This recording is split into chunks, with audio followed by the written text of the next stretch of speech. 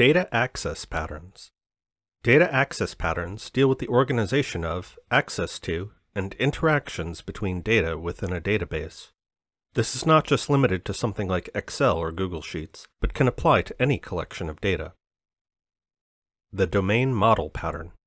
A fancy way of saying we create objects that hold both data and behaviors. Domain refers to the subject or area the software is trying to solve, while model refers to the way solutions are represented and organized, usually reflective of its real-world counterpart. For instance, in the domain of online shopping, you might create items and have a cart object to hold those items. Items would then have data such as name, amount, or price, with methods to change name or apply a discount to the price. Cart will have items as its data and might have methods like add or remove. This pattern excels in complex domains and is often more intuitive, but demands significant upfront design effort and understanding. The repository pattern. An intermediary between logic and data, providing a clean, consistent interface for data access. It centralizes queries, making them reusable and reducing duplication. Think of it as a librarian who fetches the right book, the data in this case, based on your query, shielding you from the complexities of the library's organization. This pattern simplifies unit testing and ensures a clear separation of concerns. For simple projects, a repository might be overkill. A repository can also become bloated if not careful. The unit of work pattern. A way to manage transactional consistency by tracking changes to objects during an operation and ensuring all updates are committed as a single unit. Common actions like save, publish, or checkout are all forms of commitment that lock in changes made up to that point. By coordinating changes, it prevents inconsistencies and supports undo-like functionality. The data mapper pattern.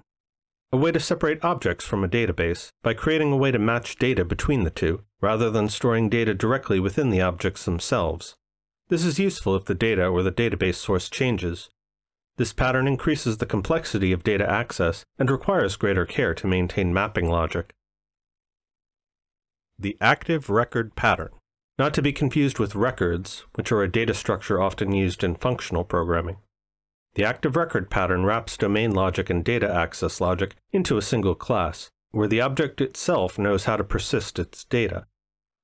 This pattern violates the single responsibility principle and can become difficult to scale and test in larger systems.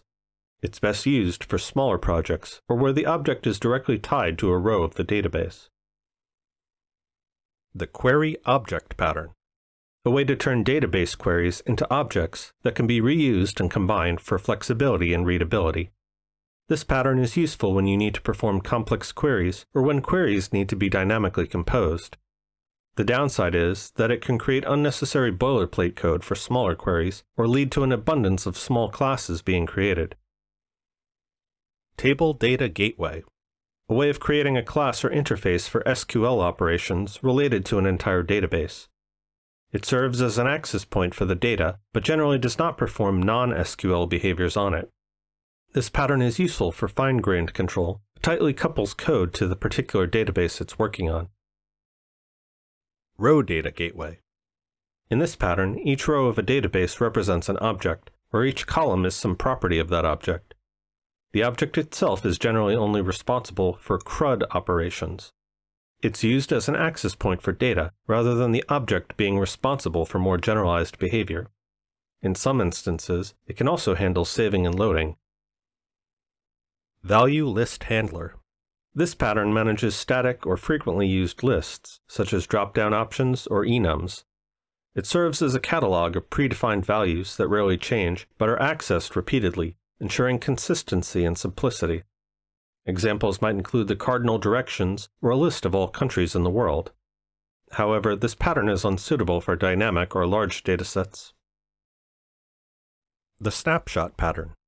A way to capture the state of an object at a specific moment in time. Where the memento pattern is often intended to preserve and later restore a prior state, the snapshot pattern merely records state for later comparison or audit. Both patterns increase memory use and complexity as the size and interconnectedness of objects grow. If there are any design patterns you think we missed, let us know in the comments below. If you found this video helpful, please make sure to like, share, and subscribe so you stay up to date when we release new content.